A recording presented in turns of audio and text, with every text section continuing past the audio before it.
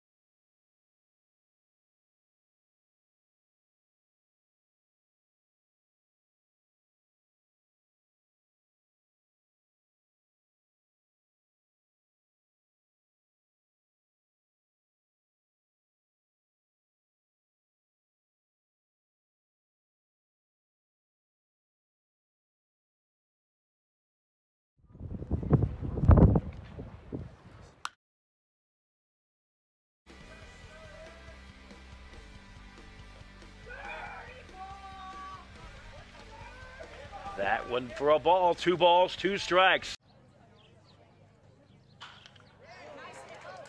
And Shannon makes a play in the hole. Ball overthrown at first. That'll score Barhorst.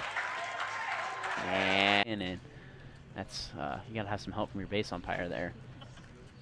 Yeah, swing low, drop third strike, and the throw brilliantly right down the baseline. Hoying ran that about as well as they teach you. Make sure you don't come straight up the line, kind of take an outward path and throw around the corner to get that runner. Yeah, generally a lot of times what catchers in the past from when I've played, you know, catchers, the communicators, so to speak, they talk, especially on drop third strikes, inside, you go inside the line, or you go outside. Pitching changes now with days and rest instead of 10 innings in 3 days that you extend the baseball season. States move back a week now. Great hit out to left field, and able to track it down though as Ryan Schloss made a nice secondary move. Seniors, he's a kind of a young man sophomore. out, just a sophomore, and he really keeps his composure well together for a catcher. And you see, especially when you look in the MLB, a lot of managers are catchers in the past, and catchers are just the field general. They're the quarterback. They know everything, and Darren Hoying is doing a great job behind the plate. Darren Hoying, the catcher, in the 8th spot, hitting .350. And I don't think Middendorf cares where he's throwing at.